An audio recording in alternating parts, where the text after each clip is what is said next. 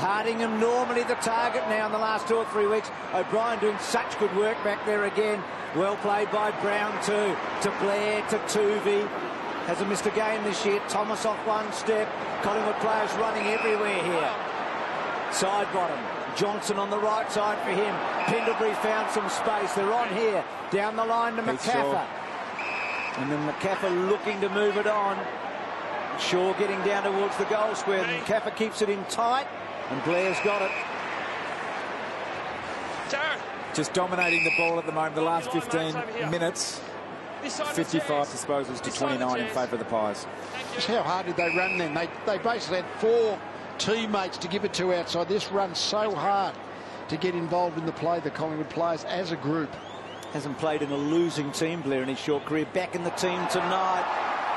Good looking kick. Gee, that's a great effort. He's standing tall, the little fella, right now. Epitomises the depth they've got at the moment. There's Lockyer and there's Medhurst has come in, the senior sort of players, but they've also got the rookie players coming in too, which is fantastic. As I think we see, right of screen, we see that Hooker basically is not sure. As soon as he left, you've got to know, can I influence the play or can I not? And Hooker basically got in between, couldn't influence the player with the footy and allowed McCaffer to get into the hole.